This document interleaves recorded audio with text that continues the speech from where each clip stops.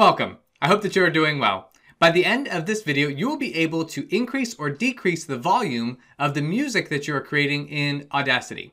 You will be able to turn up the volume for a selection or for an entire track, and you will also be able to turn down the volume. Let's get started. So you'll want to have Audacity open, and you want to import an audio file to work with. So you just go to File, Import, and then Audio, and then you can select the track that you would like to edit. Okay, so I've got my track here, and this is the melody of Twinkle Twinkle Little Star.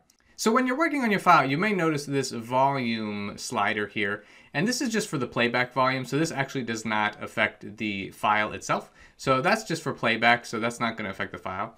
You could use, on the left-hand side here of your track, you can use the gain function, but that's, again, not going to affect the waveform of the file. So you can keep that at 0, and the best way to affect the volume, either up or down, is to go up to Effect and then Amplify.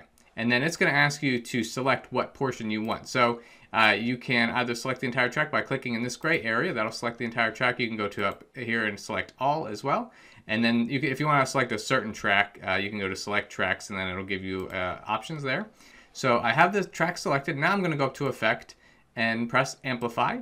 And so now it's asking me how much I would like to increase or decrease the file. So if you have a positive number here, it's going to increase the volume. And by default, when you click this, it's going to give you the best number for the file. So before it would start clipping or distorting the large waves.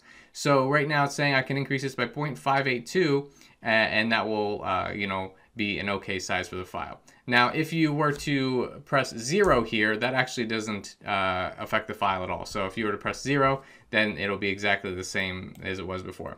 So let's go ahead with 0.58 or so, and then I'm going to go ahead and press OK. And you'll notice that the file wave got larger, and so if I were to play this back, it would be louder than it was before. Now, if you listen to your file after you do the effect and you're not happy with it, make sure to undo it first. Instead of lowering the level. Once you've pressed Amplify one time, it affects the file wave itself, and so it's not going to be as natural sounding as when it was when you recorded it. So you're going to want to just undo that. So to undo, you just press Control Z. You also can go up to up here to Edit and then Undo. I went ahead and now the file is back to where I originally started. So I'm going to select it again. I'm going to go back up to Effect. And let's say I want to amplify, and let's say this time I want to make it softer, or I want to lower the volume. What I want to do is I'll make this a negative number. You can either use a slider here, or you can input it manually. So if I were to go ahead and say -7, I'm going to go ahead and press OK.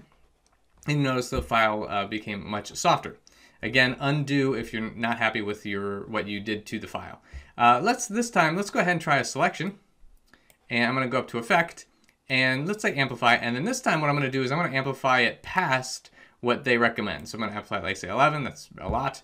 Now it says that's a new, now you notice the OK went away, and that's because they want you to know that what you're doing will probably cause distortion in your file. So if you are okay with the distortion, then you want to click on Allow Clipping, and once you click on that, then you can press OK. And now you can see that file got really large. If I were to listen to it, it would be pretty distorted. Again, that might be what you're looking for in your music. So again, it's all what you want to do to the file.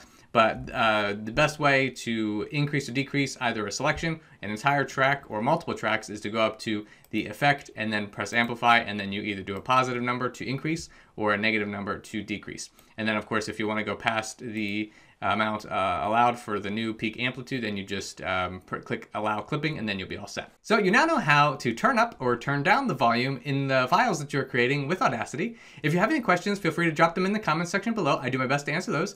I have other Audacity tutorials available. I'll put links to them around this video. If you enjoyed this, please like and subscribe. I thank you, and I'll see you in the next video.